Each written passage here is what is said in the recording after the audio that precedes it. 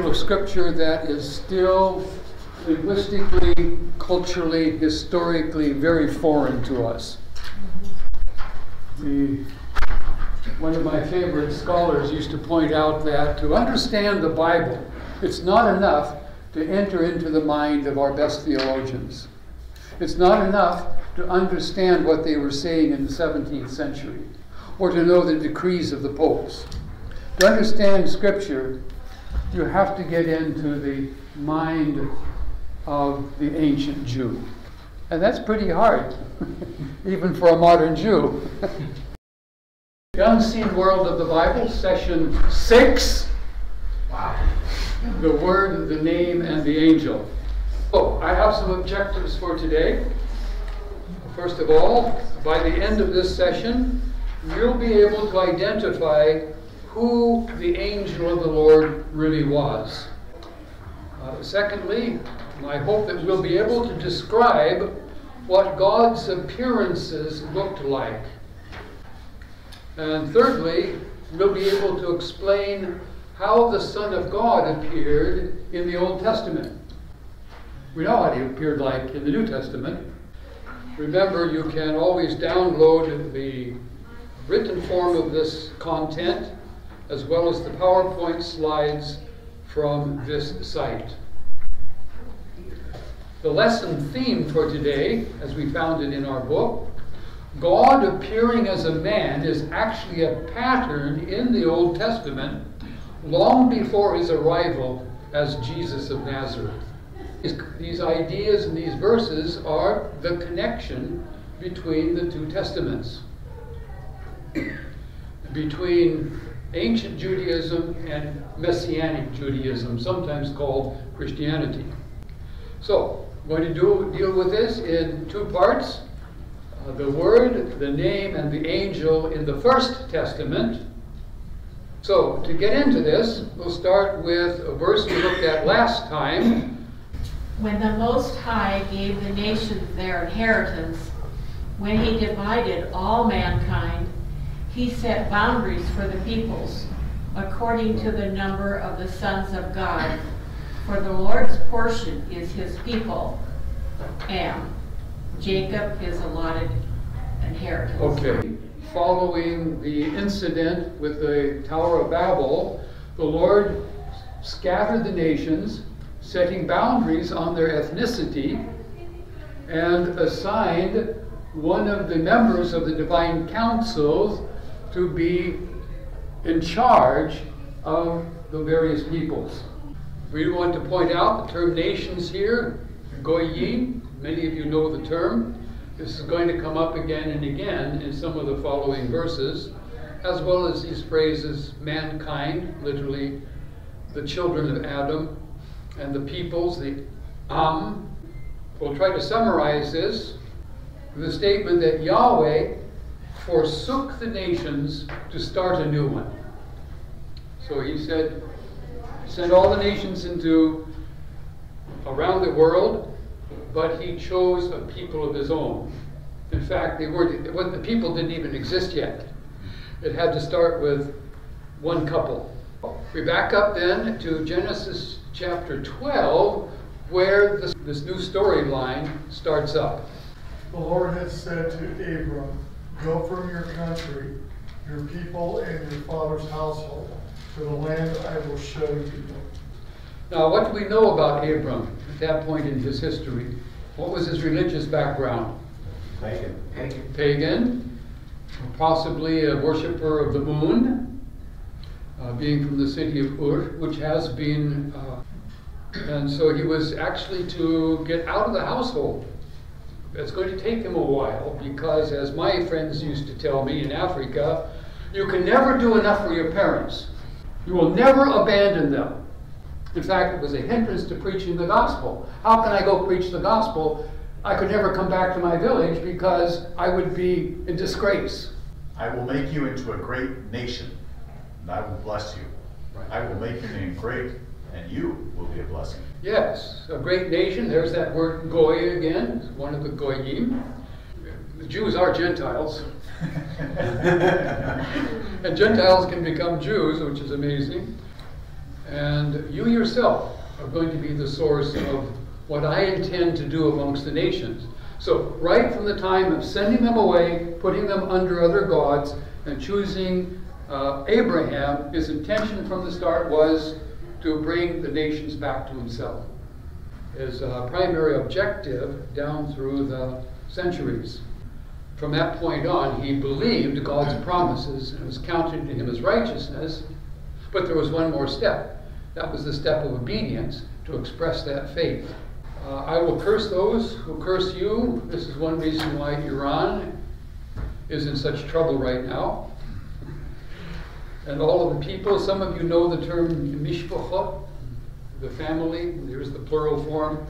So God's intention is to get right down into the clan structure of all of the tribes, of all of the peoples of the earth.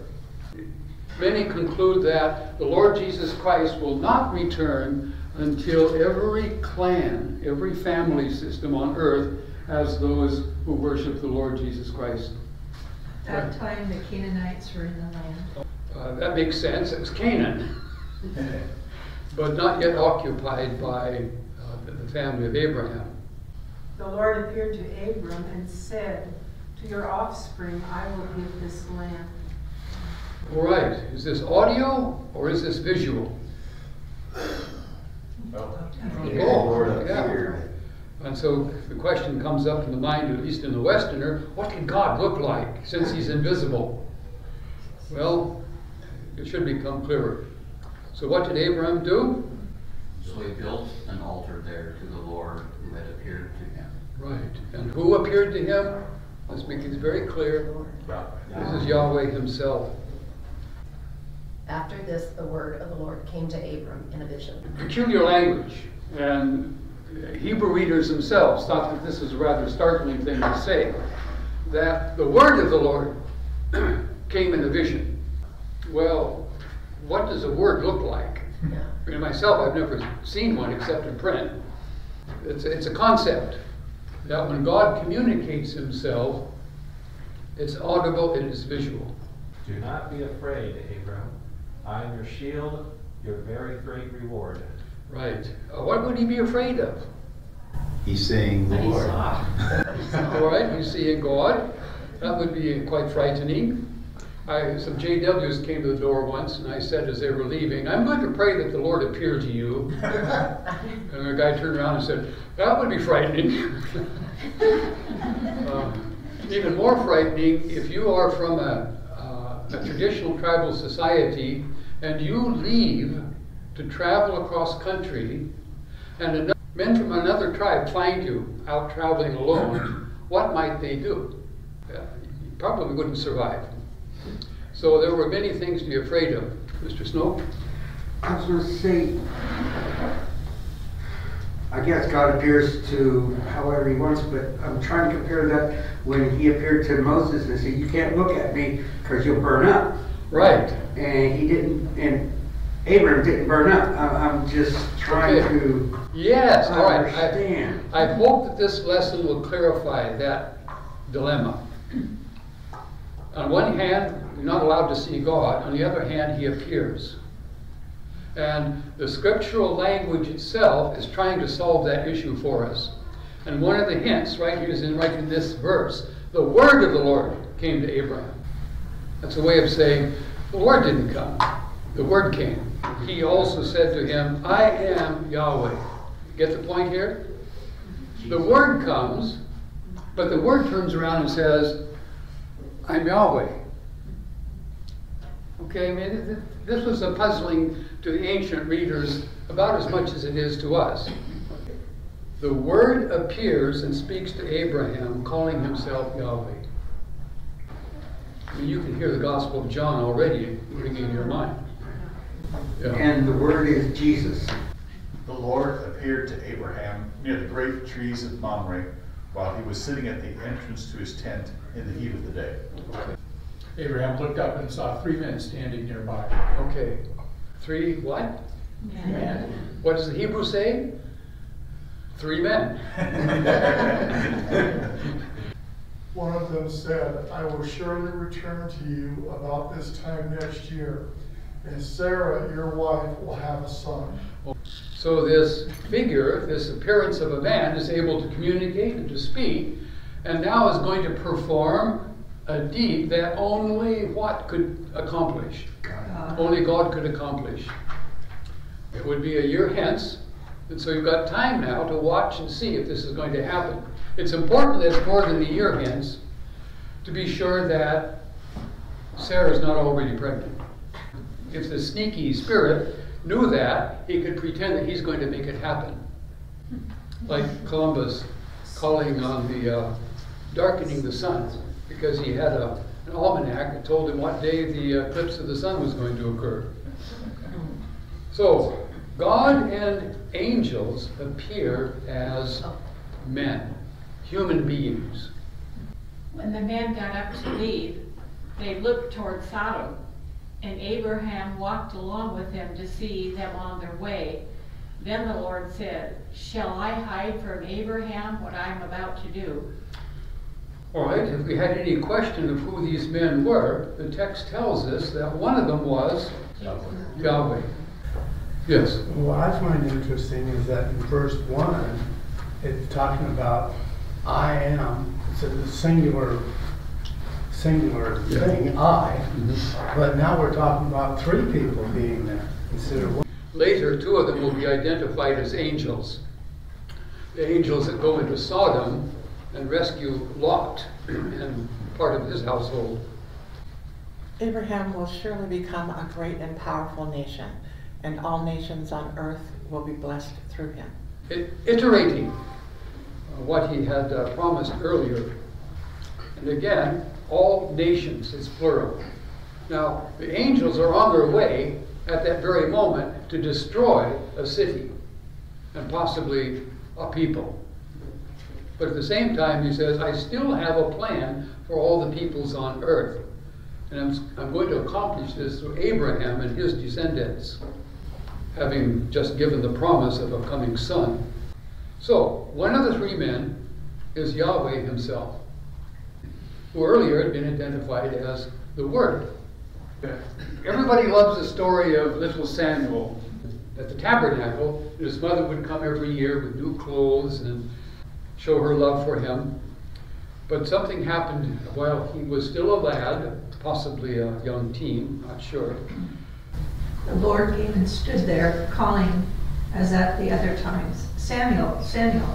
And Samuel said, Speak, for your servant is listening. Okay, so if you can't see the red type, what stands out to you? He stood there. And so this tells us something. He was in apparently an invisible form, and in such a form that he had his feet on the ground, or whatever goes for feet, and starts a conversation with Samuel.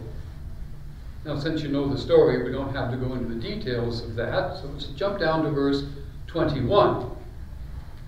The Lord continued to appear at Shiloh, and there he revealed himself to Samuel through his word. Okay. Notice, he didn't reveal to Samuel his word. He revealed himself to Samuel through the word. Okay, so Yahweh reveals himself through the word in a perceptible way that humans were able to see and hear him. All humans? No. No. But those whom he had chosen. So, Yahweh appears as a man through his word. The man asked him, What is your name? Jacob, he answered. Then the man said, Your name will no longer be Jacob, but Israel, because you have struggled with God and with humans and have overcome. Now, it seems rather peculiar. Why would you get into a wrestling match with some guy along the road when you're traveling? I wouldn't. He started it. You wanted to promise him for sure. Right. Now, I have sat of a night around the bonfire on the Sahara Desert surrounded with Tuareg tribals, and in the evening around the fire, you know what you do besides telling stories? Feats of strength and acrobatics and wrestling. Because it's great sport And with no electronics, you don't even know what an electronic is, you find more human ways to entertain yourselves. And so for him to get into a wrestling match with someone along the way, in his appearance of a similar tribal background, you might do that. So Jacob called the place Peniel, saying, "It is because I saw God face to face, and yet my life was spared."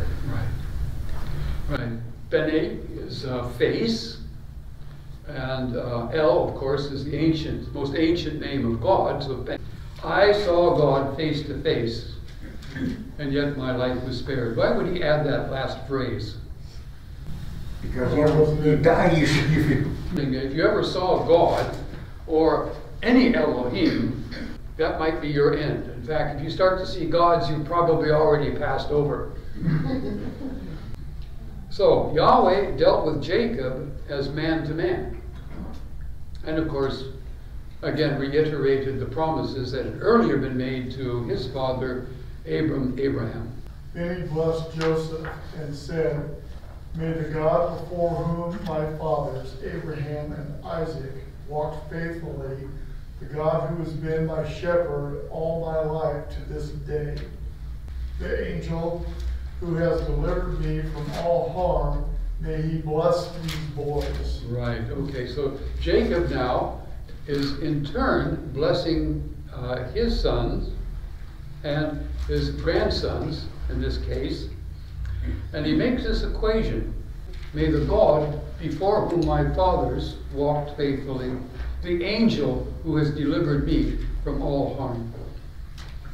And you remember, he was in some serious trouble from time to time, even in fear of his own life, as well as that of his household. But he recognizes that there was this being whom he had met, was the God of his fathers, but in some sense was also an angel. So we capitalize the term angel here in our language. Yeah. Is that the term or the word that's used as messenger? Yes. We only translate messenger when we're dealing with a human person who carries a message. In the Bible, when we're dealing with a divine person who carries a message, we translate it angel. But we're going to modify our definition of angel very shortly. What do we conclude? Jacob equates God with the divine angel whom he had met at Bethel. Let's deal here for a moment with the angel of the Lord. What we're going to do now is a 3-minute tiny group work, and we're going to have 5 sets of us. And so, set A, we'd like you to look up Genesis 16:7-9 in the Bible about Hagar, what we learned about the angel of the Lord. Set B, look up what Genesis 28 says in regard to Jacob. Set C, look up Moses in Exodus 3:1-5. And then D, Joshua chapter 5. And then you folks over here, Gideon in Judges chapter 6. So in your tiny group, read the passage aloud and observe details about the angel, his appearance, and his identity. You have 3 minutes.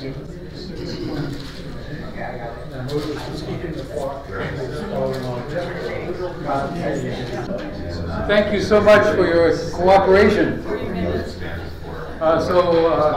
Group A, what did you learn about the appearance, what the angel looked like, his identity, and any other details? He was able to be seen, and he could speak and be understood, right. And he understood what people said. This vision that he had came to him in a dream. Right. And so he saw a great stairway, right. Leading up to heaven with angels ascending and descending, right. But with the Lord standing at the top, right.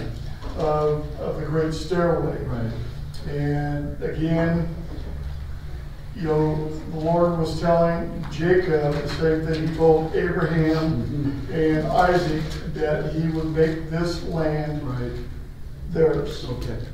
So, the angel of the Lord, I mean, he appears amongst angels. You get the point? But he's at the top of the ladder.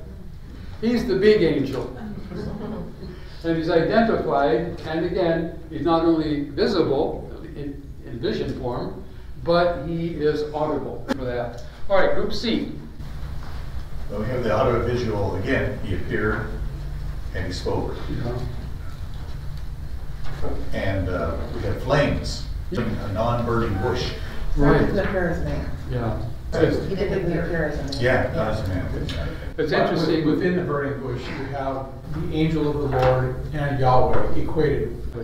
Now the flame, Scripture does say that he makes his angels, his ministers, flames of fire, and he makes them winds that blow. And so you have a similar instance other places in Scripture, but especially on the day of Pentecost. When the Holy Spirit descends onto the church, he comes down with angels in audio-visual form. All right, D. You have this military commander armed with swords of battle about ready to slay Joshua. Himself as Yahweh. It says, the commander of the host of Yahweh said to Joshua. Yes. Okay. Well, who would command the armies of Yahweh? Probably Michael. He's the 6-star general. He's the commander-in-chief. Yeah. Michael would probably be a major, not the general. Well, I went back into verse 11, because there it says the angel of the Lord appeared and sat at a tree. Yeah. And then as we went farther, he spoke and appeared and talked to Gideon. Yes. Then he had a staff in his hand, right, which fire came out of that burned up the offering. Right. And then Gideon said, you know, basically, woe is me, I'm going to die because I saw the Lord face to face. And then the Lord says, no, you're not going to die. You'll be okay. It says he's making the way clear. There are some manifestations of the living word, Yahweh himself, that will not result in your death. It's possible to meet God face to face and live. See, I am sending an angel ahead of you to guard you along the way and to bring you to the place I have prepared. Well, isn't that nice? I'm going to stay safe in heaven and send an angel ahead of you. However, we still have to identify who this angel was. Pay attention to him and listen to what he says. Do not rebel against him, for he will not forgive your rebellion since my name is in him. He does not forgive rebellion. Apparently, he has some power to forgive, but there's some things he will not forgive. And my name dwells in him. This angel carries the very name of Yahweh. Scripture is going to help us solve this apparent mystery. Conundrum. All right? Anyway, this angel led humans, demanding obedience from them, and carrying the name of Yahweh, or Yahweh. That particular Hebrew letter, it's like Spanish. If it's surrounded by vowels, you vocalize it rather from wa to va. They've been brought into the land, led by this angel for some 40 years, and here's what Joshua reports. It was the Lord, our God himself, who brought us and our parents up and out of Egypt, from that land of slavery, and performed those great signs before our eyes. He protected us on our entire journey and among all the nations through which we traveled. The angel who led them across the desert, protected them, brought them into the land, we now find out, we learn who he was. Who was he? God. He was Yahweh, our God himself, who brought us across. By way of summary then, the angel of the Lord, Yahweh, is Yahweh himself in human form, doing the works of God. And so who was it that was appearing to Moses face to face? Yahweh, or in the context, the angel of the Lord. Isaiah says something interesting in this connection, relating to a future time. See, the name of the Lord comes from afar with burning anger and dense clouds of smoke. His lips are full of wrath, and his tongue is a consuming fire. Notice the name of the Lord comes from afar. Couldn't the text have just simply said, the Lord himself comes from afar? Could have. It would still be true. But for some reason, the scripture says the name of the Lord. Now, Jewish interpreters have not been lax. They have made some observations about this and have given us some linguistic patterns that are brought actually into the New Testament. I think you'll catch that when you see it. But just for the moment, the name of Yahweh will come angry, pouring out wrath. Will Messiah Jesus ever do such a thing? Yes. Yeah, that's coming. And this name, the term here in Hebrew is Hashem, is the equivalent to God amongst the Jews. Now, why did we hyphenate the word God? When Jewish people write the word God, they typically leave out the vowel to show great honor, respect, and deference to the one true God whom they're talking about. We nasty old Gentiles, we don't seem to have any sensitivity. We just blurt out the name Yahweh. Is that all right? No. It's not? Depends on the context. Okay. Yeah, depending on the context. Sure.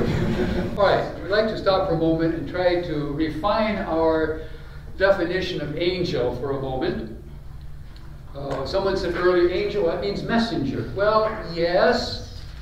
Did angels always bring a message? Sometimes they just did things. But they were sent by Yahweh. We'd like to suggest that angels are created divine beings, in the scholarly sense of the word divine. In other words, they are Elohim, who perform service or deliver messages on behalf of Yahweh, sometimes appearing in human form. And so this is why in our European languages we like to have a separate word, angel, to distinguish it from mere messenger. Otherwise we'd have to capitalize it or something. And now a better definition of the angel of the Lord. Here's my suggestion. We can argue about it or we can critique it. Yahweh, the angel of the Lord. This is Yahweh himself appearing in human form, commissioning leaders, guarding his people, or wreaking vengeance on his enemies. So in a sense, he delivers his own mail. The messenger who is the Lord himself. Yes. When we use the title, the angel of the Lord, singular, the angel of the Lord, that's Yahweh himself. But he has many servants, spirits, whom he sends out to deliver messages and to do work for him in the earth. And Gabriel is one of those other angels, as I understand it. And it usually says an angel of the Lord, not an angel, not the angel. Right. Okay. I went to the Jewish Encyclopedia this morning. Now, what we have not talked about here are some of the Aramaic terms for the word. But there are three terms found in the Jewish scriptures. One in Aramaic, one in Hebrew, and the other in Greek. Jewish scriptures were transmitted to us up until the times of Jesus through three lineages. A Hebrew lineage, an Aramaic lineage, and a Greek lineage. All three of them within the Jewish community. So you have the term Amar, which means word, and the Hebrew term Dibur, which means a word, and then the Greek term Logos, which means a word. Well, I shouldn't say it means. Those are just glosses. When you give a one-word equivalent in one language to a one word in another language, it's not a definition. It's just a useful term.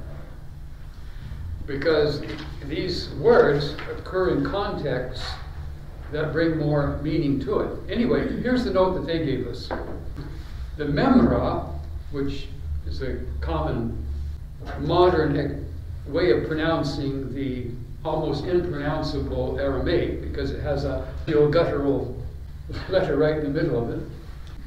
The creative or directive word or speech of God, manifesting his power in the world of matter and mind, a term used especially in the Targum as a substitute for the Lord, when an anthropomorphic expression is to be avoided.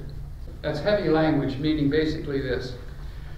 In the literature of Judaism, when we're talking about the great, wonderful works of God, we'll use his names and titles. But when he is coming down to a lower level and dealing with sin and wickedness and demons and so forth, or doing things like creating streams and fields and animals, that's so low. That's degrading the name of Yahweh. Instead of using the divine name, we will use an expression such as the Word, or the Word of the Lord, to help mentally separate Yahweh from the physical world. It's a kind of dualism. Now, because Scripture itself uses expressions such as the Word came, or the angel of the Lord came, or the name of Yahweh was in the angel, they were able to do the same thing in Jewish literature. And so this concept of the memra is very important in biblical scholarly studies when we come to interpret the New Testament in terms of the Old and the intervening Jewish literature, far beyond what we'll typically get into in an evangelical Sunday school class. But here's an example. Someone read for us Psalm 33:6. By the word of the Lord the heavens were made, their starry hosts by the breath of his mouth. This is one of the key verses for understanding Genesis 1:2. The Spirit of the Lord was hovering over the deep.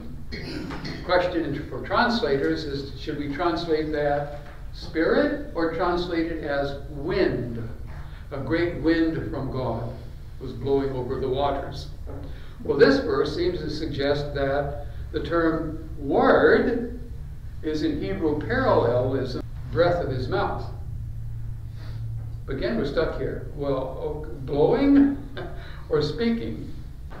But in any event, this was cited by the encyclopedia as an example of how the Scripture itself tends to protect Yahweh by keeping him linguistically separate from things down here. But in this case, it's the starry host and the heavens were made. So something about the Word, this Word that appeared to humans, was very busy in the heavens as well.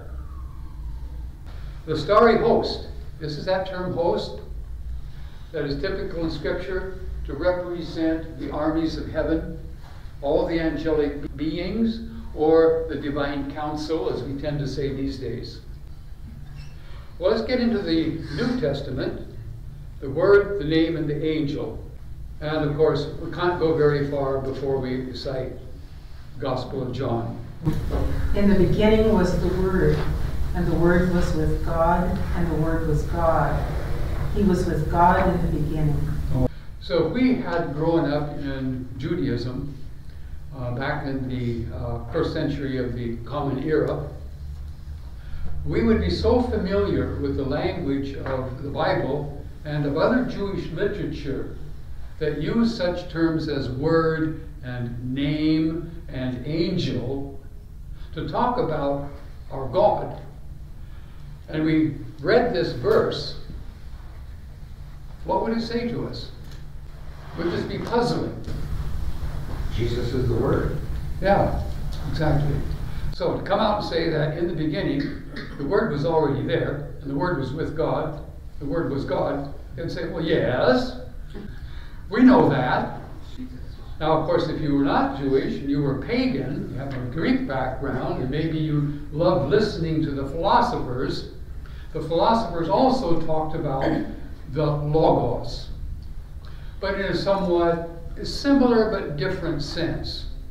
That is, whatever the cosmic reality is, or the divinities behind or above this physical plane, when those divinities communicate into the human situation, it is the mind of God being expressed to us. The first meaning of Logos was thought, or mind, or reflection. And secondarily, the expression of that thought where others can perceive it, hear it. And so whether you were Jewish or whether you were Greek, when you read this verse, it was communicating something that you already understand. So why is this verse important? Foundations, the beginning of Jesus was always with God. They were one, inseparable. Well, you're doing theology. Right? Let's jump down to verse 14.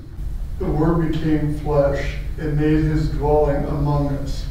We have seen his glory, the glory of the one and only Son, who came from the Father, full of grace and truth. All right. So this great Word that we've understood for centuries is taken on now something more. Not just visible, not just audible, not just doing stuff around us, but now he becomes genuine humanity. Reason for which Christians say he was fully God, he was fully man, or human. Again, we have seen this glory, but now John is going to change the vocabulary somewhat.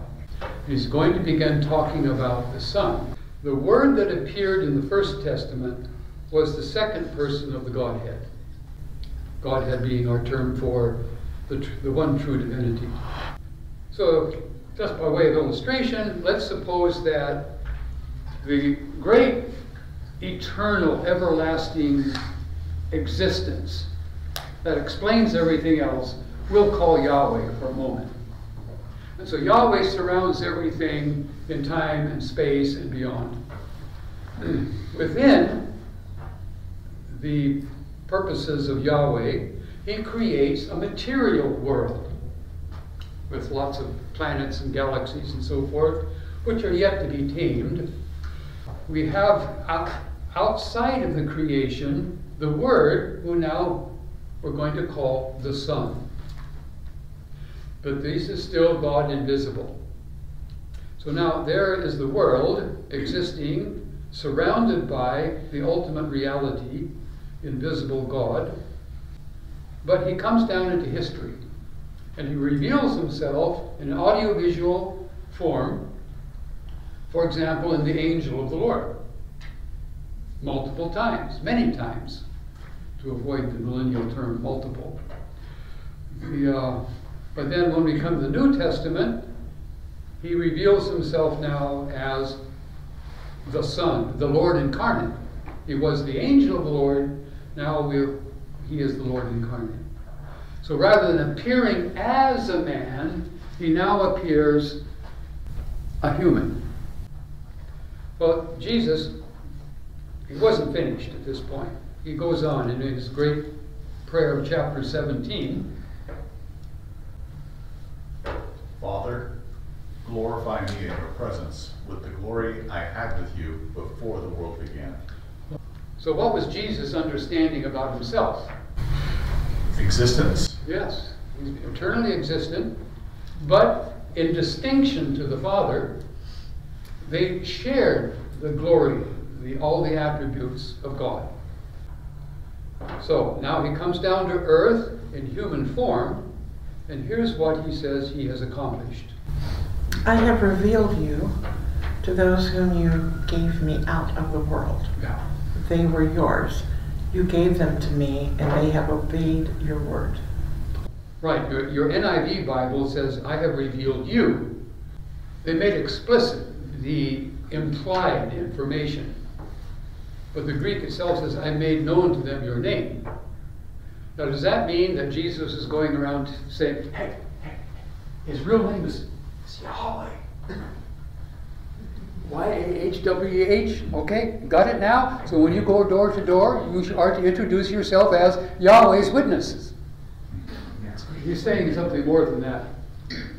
He is revealing the Father himself, whom he here calls the name. But then they have obeyed your word. Now this is interesting. In other words, hey, they're running around now obeying all the 10 Commandments. Is that what they were doing? No. What word did they obey? The teachings of Jesus are included. But in the Gospel of John, remember John himself, the way he reports the teachings of Jesus, he's developing themes. And one of the recurring themes of the Gospel of John is this divine word, this logos. Sometimes using another word, rhema, as a synonym. So he may be saying here, you gave them to me and they have obeyed your word, the word that you sent into the world in human form. So Jesus reveals the name himself, being the Word who came into the world. This is why Colossians can say, the Son is the image of the invisible God, the firstborn over all creation. For in him all things were created, things in heaven and on earth, visible and invisible, whether thrones or powers or rulers or authorities, all things have been created through him and for him. So this Son is now taking the role of the Word, being one and the same. Jesus rules as the image of God, having preeminence over all other beings. In Ephesians 6:12, we all know, 11 rather, we all know well, put on the full armor of God so that you can take your stand against the devil's schemes, for our struggle is not against flesh and blood, but against the rulers, the authorities, the powers of this dark world, and against the spiritual forces of evil in the heavenly realms. This is why life is so tough. Not simply because of the fall. Not simply because of the descent of the sons of God defiling the human race. But we're still engaged in the battle. Because Christ has taken the victory, he's preeminent. Although the spiritual battle still rages, we have effective resources by faith in Christ. Now, 1 Corinthians chapter 2 makes an interesting observation. We declare God's wisdom, a mystery that has been hidden and that God destined for our glory before time began. None of the rulers of this age understood it, for if they had, they would not have crucified the Lord of glory. Now, in the context of Paul, when he talks about the rulers of this age, does he mean the emperor? No. The emperor is a mere toady to the real rulers who are in the invisible realm. Now, did the forces of evil, and even the demons, did they recognize Jesus as the Messiah? Yes. And the Holy One was to come. But what did they not know about Jesus? He was God. Well, actually, they intended to kill him. Right. And when he was crucified, they thought they had won. And when he descended into hell, temporarily, they thought that he had now come down to their realm. Resurrection. Well, the resurrection would follow to declare, I've conquered death, I'm out of here, but you guys, you stay behind. And he takes the believers with him into the heavenly realm. But here's what they did not understand. The evil spiritual rulers knew that Jesus was the Messiah, but not that his death would free us from their dominion, nullifying their authority. So Ephesians, another verse says, God is revealing through the church his wisdom to these rulers. Every time a Gentile comes to faith in Christ, the rulers over those Gentiles have lost more of their power. We'll terminate here with Hebrews chapter 2. Since the children have flesh and blood, he too shared in their humanity, so that by his death he might break the power of him who holds the power of death, that is the devil, and free those who all their lives long were held in slavery to that great fear whom we call death. We who belong to Jesus Christ, evil spirits cannot rule us without our permission. So, but to conclude then, the Lord of the underworld still seeks to kill human beings before they can hear and believe the good news.